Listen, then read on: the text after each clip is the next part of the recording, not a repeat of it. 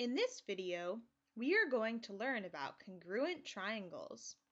First, let's talk about the word congruent. If you have two objects that are congruent, what it means is that all their measurements are the same, or all measurements are equal. A lot of times you think about the word congruent and the word equal as meaning sort of the same thing, although they actually do have different meanings. You use the word congruent when you're talking about two physically different objects, such as triangles, or angles, or lengths.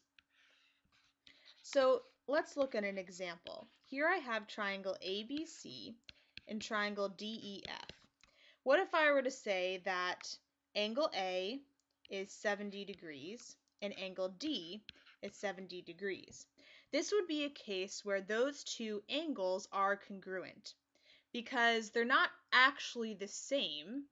This is angle A and this is angle D. They're in different places. They're not exactly the same thing, but they have the same measurement. So we can say their measurements are equal. The actual angles themselves are congruent. And the way that we notate that is with the congruent symbol. So we would say angle A is congruent to angle D. And this is the symbol for congruent.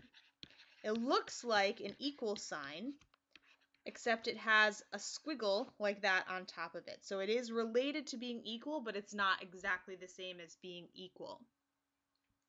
If you have two triangles that are congruent, that specifically means that all the measurements of the two triangles are the same.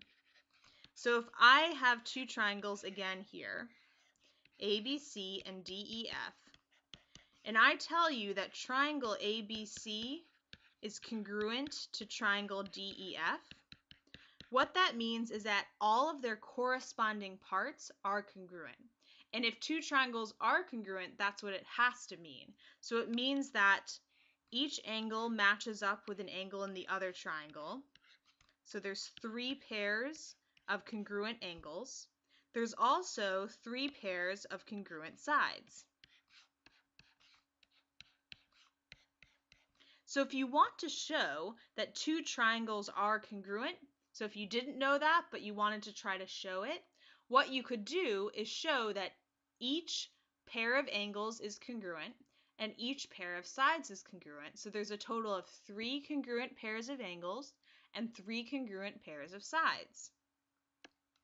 So it is important to remember that you need to have information about both the sides and the angles in order to determine that two triangles are congruent.